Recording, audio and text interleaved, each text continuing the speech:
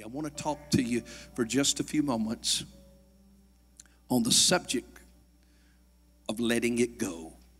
Touch somebody next to you and say, let it go. Come on, tell somebody on the other side, let it go. I want to talk to you about letting it go. Worship team, stay close if you will. We're probably going to come back and do some more of that in just a moment. Let it go. Letting it go. We're going to talk about letting it go. 2018 has been a year for a lot of us in this room. It's been a year of allowing some things in our lives to just distract us and take our focus off of the presence of God. To distract us from where God is trying to take us. To distract us from our first love. Now is a moment, last Sunday in 2018, that God gives us an opportunity to make that right with Him. To think about where we are and to think about what we may have let take place of God in our lives, the most important thing. Let me say something to you, and I never want you to forget this. According to your Bible, you were created by and for God. Why do I exist? The same reason you exist is the same reason I exist, and we exist to worship God. You were created for that purpose. Some of you are doing a lot of things to earn money and doing all kind of stuff like that. You're doing that, and that's what you do it for, to earn money. That's not what you were created to do. You were created to worship God. If you have lived your life in 2018 apart from giving honor to God and honoring Him above everything in your life, then the reason that you feel void and empty is because you have forsaken that brings true life to you and true peace and true joy and true inner satisfaction. In Luke chapter 18, verse 18, the Bible said, and a certain ruler asked him, saying, Good master, what shall I do to inherit eternal life? Jesus said unto him, Why callest thou me good? None is good save one, and that is God. Thou knowest. Then Jesus says something interesting. He said, you know the commandments. The question from the rich young ruler is, how do I inherit eternal life, everlasting life? And the rich young ruler, as he asked this question, Jesus responds to him and says, Thou knowest the commandments. And then he begins to name them. Do not commit adultery. Do not kill. Do not steal. Do not bear false witness. Honor thy father and mother. And here, watch this, the rich young ruler interrupts Jesus and he says, All of these things have I kept from my youth up. He interrupts Jesus. Jesus is not through, but he interrupts him and he says, I've kept all of these. When he does, Jesus responds immediately and says, Now Jesus heard these things. He said unto him, Yet lackest thou one thing. Sell all that thou hast, distribute it to the poor, and thou shalt have treasure in heaven. Come and follow me. And when he heard this, he was very sorrowful, because he was very rich. I never noticed this before in this passage of Scripture. I never noticed that what literally happened was that when the rich young ruler was saying, I have everything that I've wanted in this life. He was wealthy. He had all the material possessions. But he goes to Jesus and says, there's one thing I haven't been able to buy. There's one thing that I have not been able to purchase, and that's eternal or everlasting life. How do I get that? In other words, what he's saying is, with everything that I own and everything that I possess, there's still something significant missing from my life. And when he says this, Jesus immediately responds to him and said, you know what? He asked, how do I get it? And Jesus said, you know the commandments? And he begins to quote them, but he's interrupted by the rich young ruler, and the rich young ruler said, I've kept all of these. But then Jesus immediately comes back and said, yes, but there's one lacking. And I never thought about it before, but when you read this passage of Scripture, Jesus did not give the commandment and did not list the commandment that thou shalt have no other gods before me. It's not there. So could it be that the direct reference that Jesus is giving, that what he's referring to is that very commandment? That what's lacking from your life is the fact that the thing you're looking for is that you have allowed your riches to become your God. Because you can't have any other gods before me. You see, a lot of people right now in your life, you have a lot of things that you have worked very hard for because you felt like they were going to bring you significance. A lot of people feel like if I can just live on a certain road, in a certain neighborhood, in a certain house, it's going to bring that significance I need. If I could just get that big house, if I can drive that car, I can ride through town feeling like I am who I need to be. Only to find out that they bought a brand new car that had that wonderful smell of the brand new leather, but 6 months later the smell begins to fade away and you realize that the significance wasn't found in that car, so you have to move on to something else. That's what it was with the rich young ruler. He had everything that life could offer you, but he said there's something missing, and I realized that it's everlasting life, eternal life. Eternal life represents an inner joy, inner peace. He doesn't have that inner peace and joy that comes from personal relationship with God. How do I get it? And God said, you know the commandments, and he starts to quote them, but then he's interrupted, and he said, I keep those commandments, but God said, no, there's something wrong. The problem is that you've put another God before me. You've made a God, watch this, you've made a God out of your money. The Bible said you either serve God or you serve mammon. And he was telling the rich young man that you have made a God out of money. You tried to find significance in your money. You try to find it, but it's not there. And so God says, here's the deal. You've come to the place in life where you have made such a God out of your money that you've got to make a choice today. You got to let your money go. Some of you are sitting in this room saying, oh God, please tell me I don't have to let my money go. All $17.29 of it, don't tell me I got to let it go. Don't tell me that. You see, today what I want you to understand, when I talk about letting it go, I'm not, and it may be literal for somebody. There may be something or even someone that you have to let go. But more importantly, it's the attitude of that this particular thing in your mind has taken the place of God, and God wants you to get things in perspective. Matthew chapter 6, verse 33. I had a guy I was mentoring for a while. He's hanging around with me, and he'd say, Pastor, tell me something I need to hear. I'd say, Matthew 6, 33, seek first the kingdom of God and his righteousness, and then all these other things shall be added unto you. We'd get back together again. He said, tell me what something I need to hear. I'd say, seek first the kingdom of God and his righteousness, and all these things will be added unto you. After a while, I'd get to him. He'd say, Pastor, he said, oh, I know. Seek first the kingdom of God and his righteousness, and all these other things shall be added unto you. I cannot say it loud enough today that the problem that we have in America is that we've gotten away from God. We're seeking everything other than God. We're seeking fame. We're seeking fortune. We're seeking education. We're seeking after relationships other than God, and it's leaving us empty and void. We have a society that is more addicted to substance than any other in history. We consume more alcohol. We consume more drugs. We consume more of this stuff because we are trying to fill a void that can only be filled by the presence of an almighty God. Young people, hear me.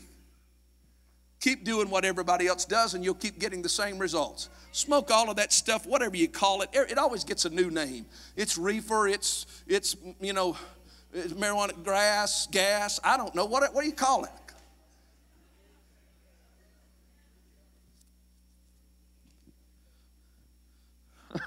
My wife, I'm confused. My wife tells me we need to get rid of gas. Come on, somebody.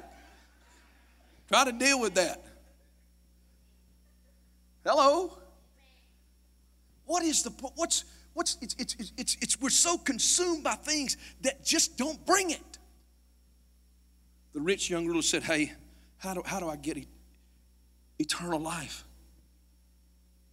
How do I get that brings, all this other stuff is not working for me. It's not real. It just doesn't work. When I think about that, I'm reminded of a story. I'm reminded of a story I read just recently about a little girl who went to the store. And when she went to the store, she was looking through the store and she saw a set of imitation pearls, little pearl necklace that was about $10. And she fixed her eyes on it, and like little girls do, she wanted that necklace so bad. She wanted that necklace so very bad. And she told her mom said, well, you need to save your money and get it. So the little girl went home and she started looking through the couch and finding the little quarters and dimes and stuff in the couch. And every time somebody would give her $1, she'd put it away.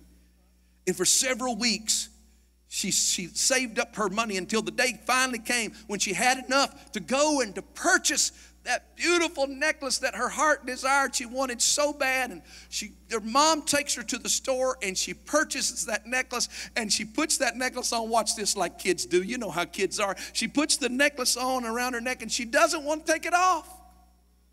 And her mother finally had to tell her, you know, honey, you have to take that necklace off. When you take a shower, your neck's going to turn green. And so she says, no, but I don't want to take it. So she finally talked her in, but she took it off. And as soon as she take it off, she take a shower, get back out of the shower, dry off, and put it right back on. She wore it with that huge smile on her face for days and days. She was so excited about this necklace. One night, her dad came in to the bedroom where she was, and he sat down beside her bed. He was praying with her before she went to sleep. And he said, honey, do you love Daddy? And she said, Daddy, you know I love you. He said, well, baby, if you love Daddy, you'll give Daddy that necklace. She said, oh, Daddy, not my necklace.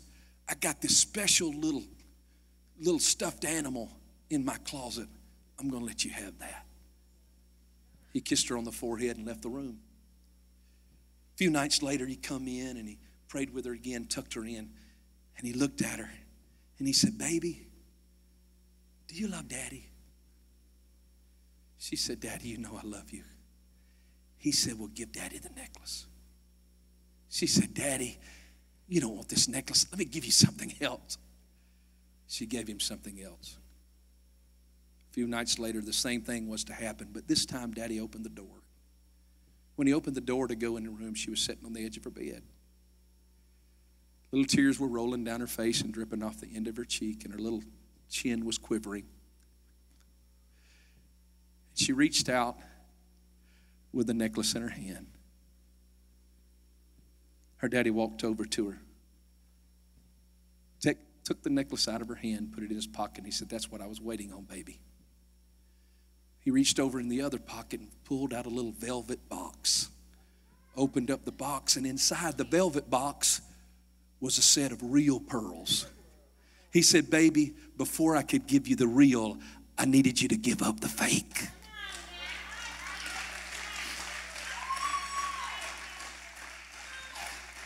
You see, this is what I need somebody to understand at the closing of 2018 going into 2019, that what God is saying to this church on a Sunday morning or Sunday afternoon at 12:13, December the 30th, 2018, you got to give up the fake so I can give you the real.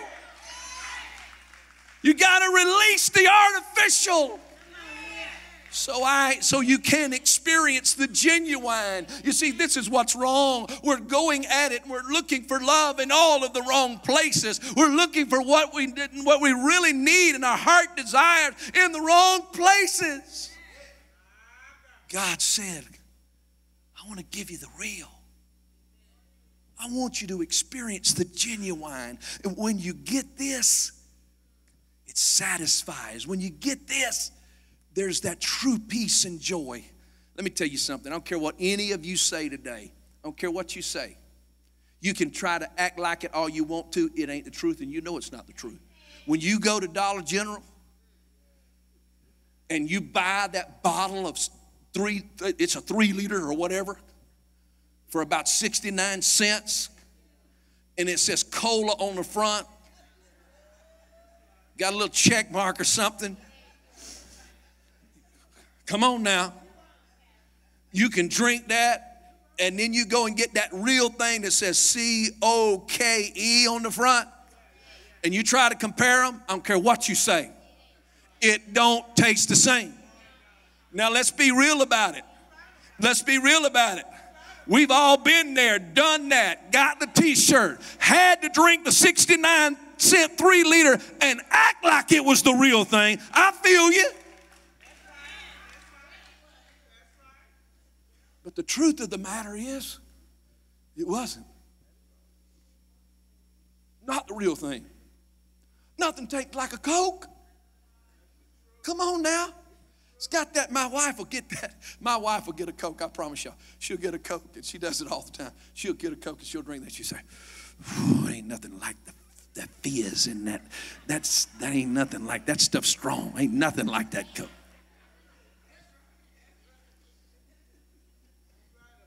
I don't like for her to say that after I just kissed her. Ain't nothing like that Coke.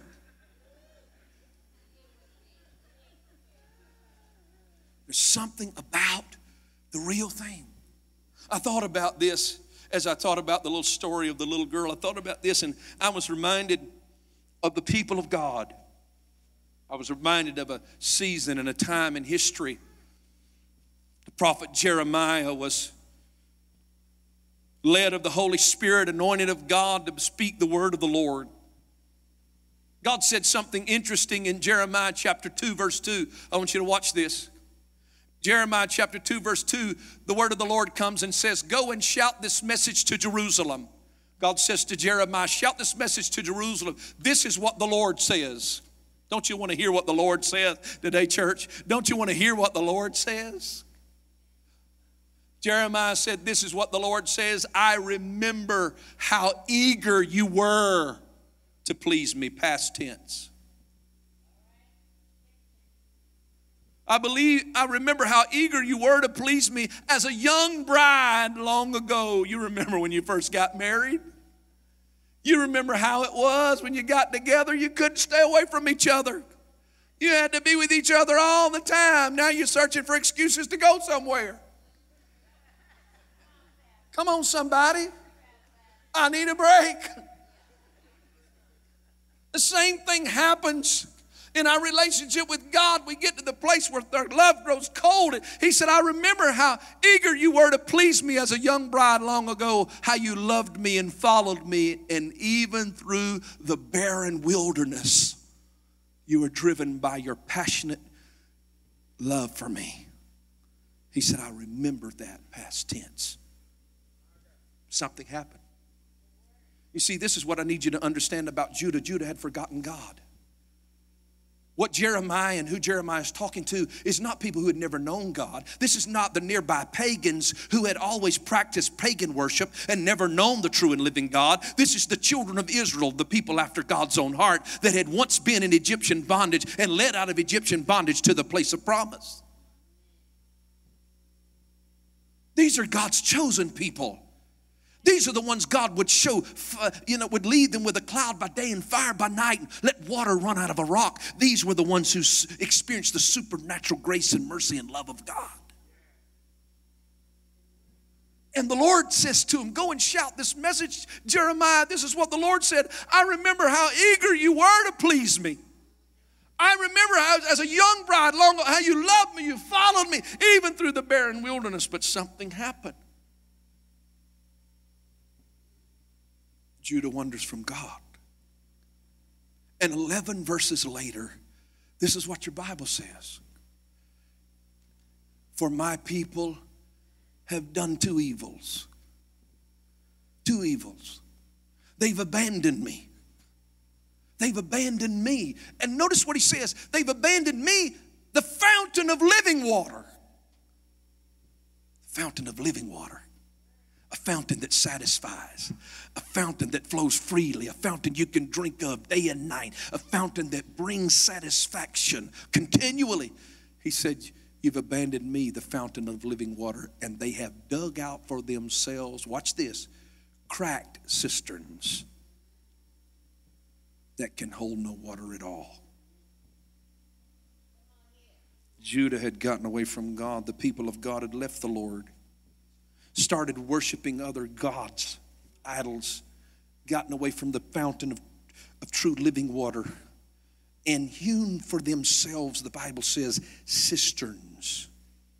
You see, the word of the Lord comes through the prophet Jeremiah, and God gives Jeremiah an analogy that the people of God could understand, because the analogy was that in Israel, there was only a certain season that the water flowed freely, that rain came, and it came in large quantities. But then there was also seasons, there were very long seasons, where there was no rain at all.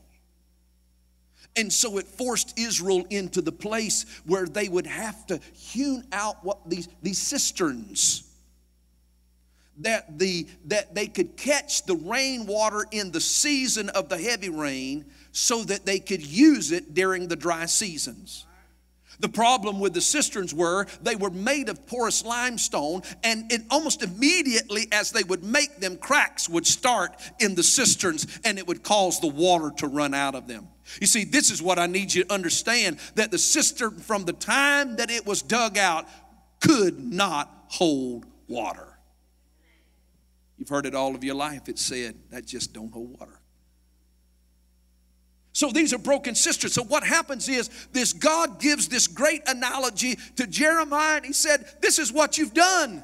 Tell my people what they've done is they've forsaken the genuine, the real, the authentic, the fountain of living water that gives satisfaction like nothing else. And they begin to hew out these artificial, they're referred to as artificial reservoirs. Reservoirs that won't hold water. They run, they leak, they don't work. It's not good.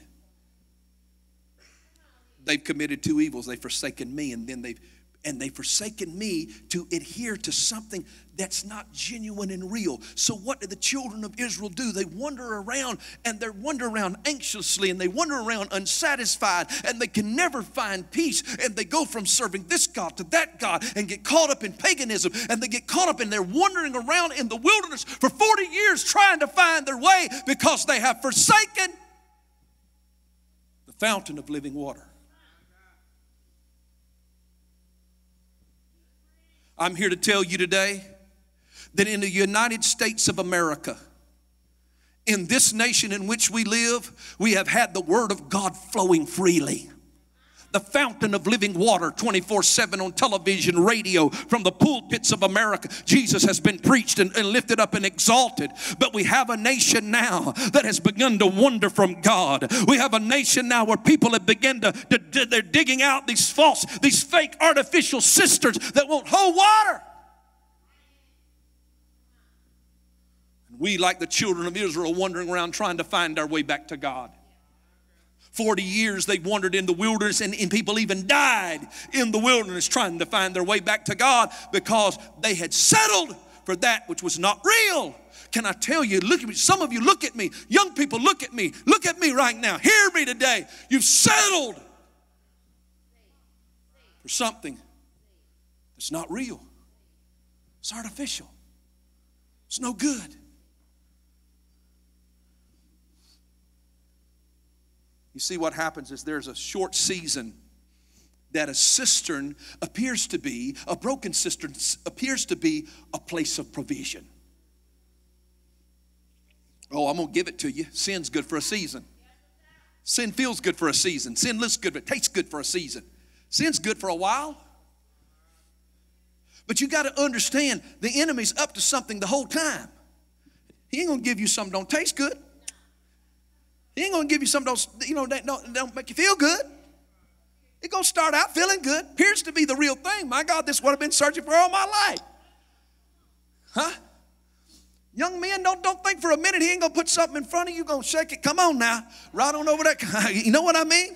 Got everything all in it appears to be everything all in the right place. Mark that word appear. We live in a day and age you can get food.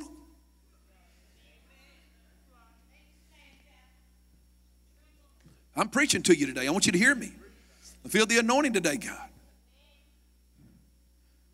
And so what happens is that for a short season, that cistern is a place of provision for you.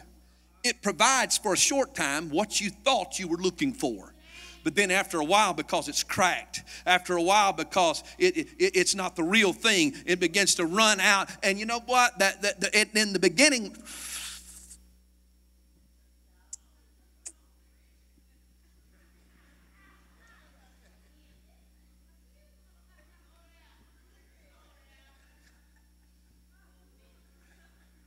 then I got high.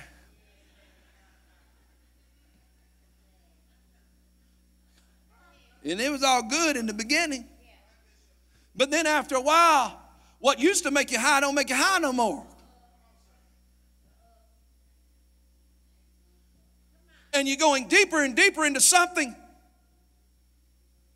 that doesn't provide for you what it provided for you in the beginning. You know why? It ain't real. It's artificial. See, I want to talk to some of you sipping saints today.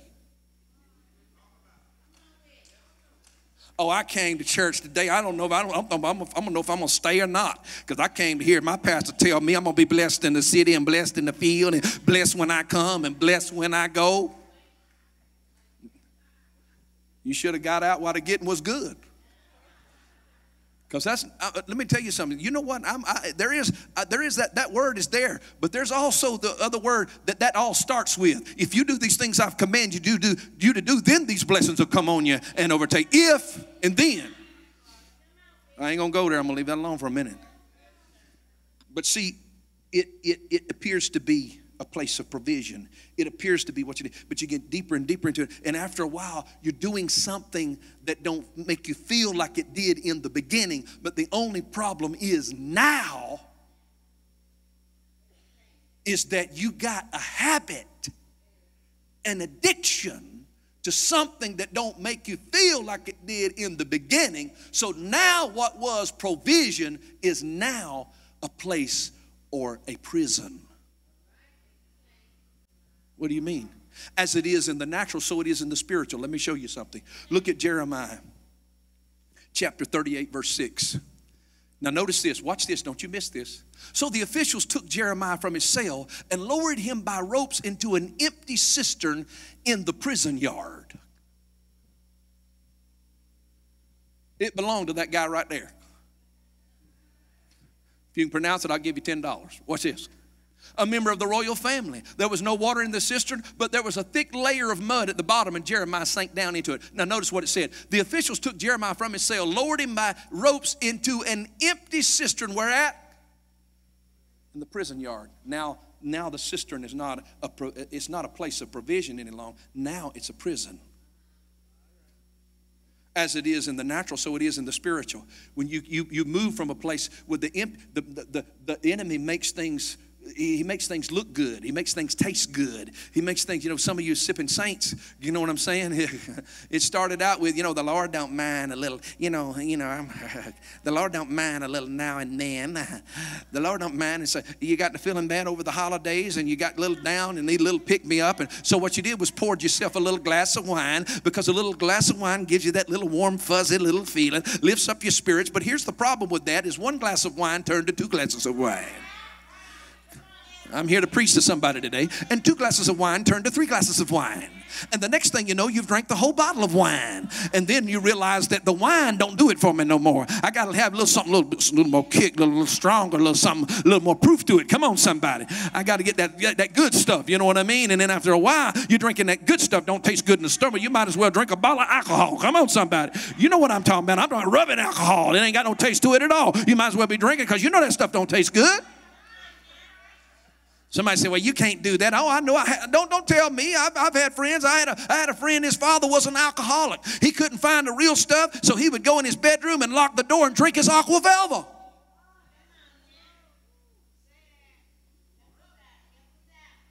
You know why? Because that's what the enemy does to you.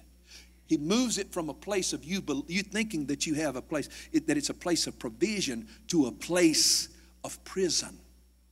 It's got you bound, got you all tangled up, tied up, got you acting stupid. Don't treat everybody like you're supposed to, neglecting your responsibilities, walking out on your family, going around, running around with folks you don't know nothing about, in a prison place. I came to preach today. A prison place. But see, let me tell you something about the devil, y'all. He don't want to take you to prison.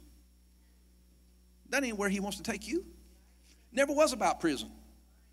It never was about bondage. It never was about tying you up. He wants to kill you. The Bible says the enemy comes to steal, to kill, and to destroy. He ain't want to try and take something from you, put you in prison place. He wants to kill you. You see, because this is what happens is that you see the broken cistern as a place of provision, and then the enemy gets you all tangled up and tied up and takes you to the place to a prison place, only for you to end up where he intended for you to end up with anyway. And you don't have to end up there physically. You can end up there spiritually. You end up in a spiritual graveyard. As it is in the natural, so it is in the spiritual. Let me show you. Jeremiah 41, verse 9. Watch this. The cistern where Ishmael dumped the bodies of men he murdered was the large one dug by King Asa. So now the cistern is not a place of provision. It's not even a prison place. Now it's a graveyard. You see, the cisterns that the enemy would have you to drink from. Listen to me, young people. Listen to me, older people alike. The cistern, the artificial reservoirs that he would have you to drink from, they will end up being a place of death.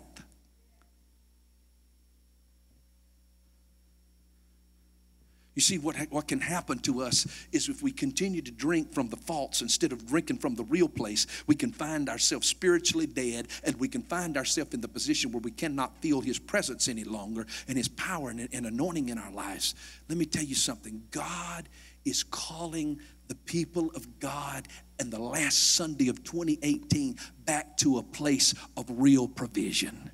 Back to a place where you can be satisfied. Back to a place where you can drink from a fountain that never runs dry. Back to the place that Jesus talked about when he talked to the woman at the well, and he said, honey, you've been drinking from all the wrong wells. You've been introduced to all the wrong men, but today you met the right man. Today you're going to get what you were searching for when you met the first man and went to the second man and went to the third man and went to the fourth man. I'm talking to somebody up in this church today. Today you're finding what you've been looking for all along, because I am the fountain of living water. When you drink of me, you'll never thirst again. The Lord today is challenging the church to come back to him. Today the Lord's saying, let go of the artificial. Release the empty. The drugs, the alcohol, the pornography, the hobbies, the relationships, the career. Got to quit my job? No, but you do have to change your attitude about your job. It's not your source. God's always your source. Your bank account's not your source. God's always your source. Seek first and his righteousness, then all these other things will be added unto you. You know what has to happen at the close of this year? Some of you just got to get before God. Listen, I'm not just talking to people here today. There may be a few of you that you've never accepted Jesus, and I hope that you accept him before you leave this room. But who I'm talking to primarily today is people that you've known what it was like, just like Jeremiah was talking to Judah. You've known the presence of God. You were a young bride. You obeyed me, and you honored me, and you lived for me as you should. But something drew you away from me.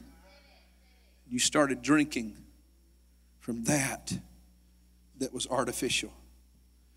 In 2019, the Lord's saying to us, don't continue to settle for the artificial when you can walk close with the Lord in a place of genuine blessing, genuine provision, genuine, that is real and lasting and will satisfy the longing of your soul and your spirit. Nothing, ladies and gentlemen, can do you like Jesus. Nothing. And God is calling. Mercy is calling today to this church. Repent. Move away. Disregard. Let go of the broken cisterns of this life. And again begin to drink deeply from the fountain of living water that never runs dry. Stand with me all over this room today.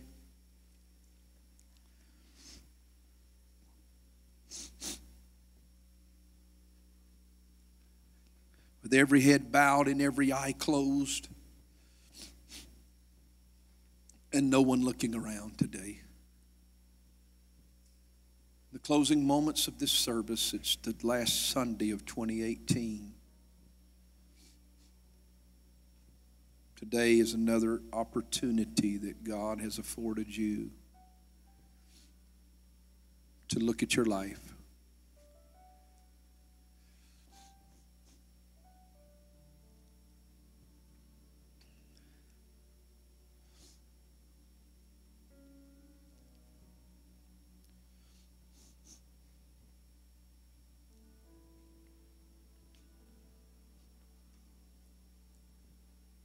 To look at your life today and ask yourself the question,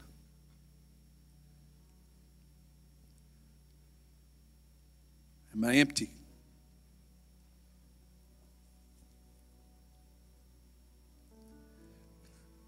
Am I dealing with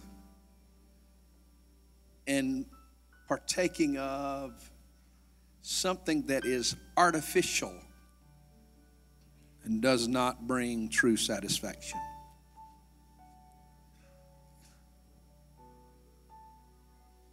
Have I in 2018 allowed something to take the place of God in my life? Have I depended upon alcohol to make me feel good when I needed that?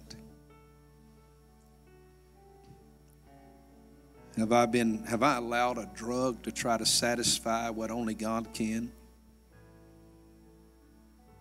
Some young man or even older man in this room, have you allowed pornography to take the place of God in your life and what God wants to do to bring true and real satisfaction?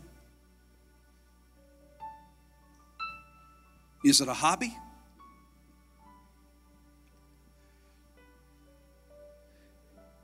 Every time you felt like you weren't satisfied, you had to jump on that boat and go out fishing. Grab those golf clubs and go golfing. Spent time out on the golf range when you know that it wasn't going to really bring what needed to be bring. Did you start a new relationship recently, really one that you knew that you probably shouldn't have started, but searching.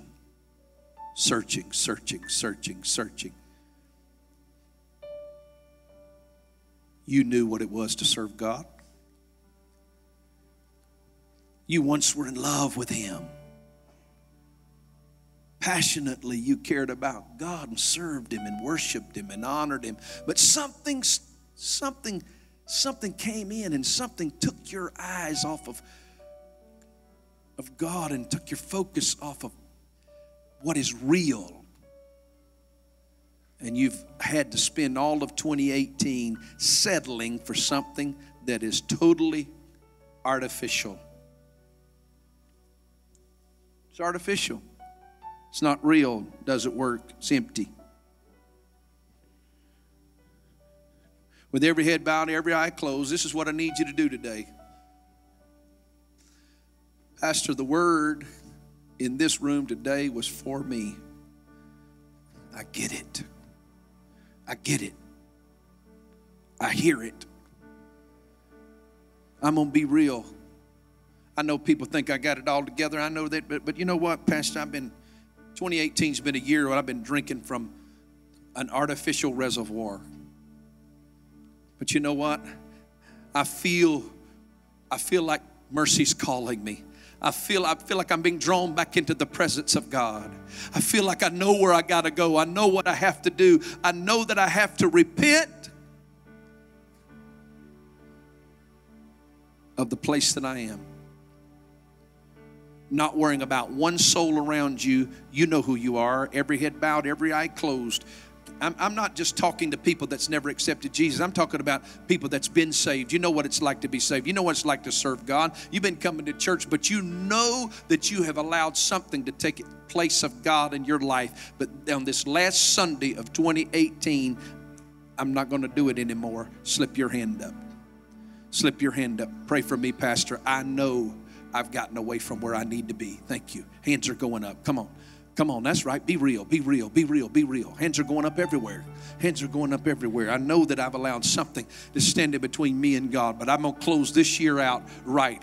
I'm going to close this year out understanding what I've got to do with God. I'm closing this year out making things right with God. I'm closing this year out putting my life in perspective. I'm closing this year out realizing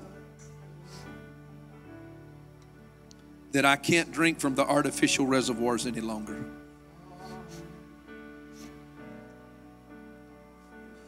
Can I tell you today that today's going to be a tough decision for some of you? Some of you got a tough decision to make. But it'll be the best decision you've ever made of your life. To walk away from that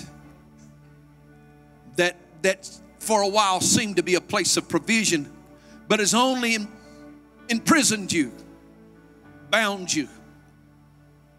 And it's on the way to taking you to the graveyard. It's going to take the spiritual life from you today. But today I said, no, I'm not going to allow it. That's you. Lift your hand. Let me see those hands. That's you. As you have lifted your hand today, this is what I'm asking you to do in the closing moments of this service. I'm asking you to step forward from your seat and come. Come today. Come today as an open sign, a declaration. Today all things are new. Today I surrender that artificial thing to God. Today I'm not going to let this artificial thing take over the real thing. I'm going to drink from the fountain of living water. I want the real thing. I don't want the false. I don't want the fake. I don't want that's not real. I want the real thing. I want to be satisfied. Come on, they're still coming from all over the room. Come on. Come on in here. Make way.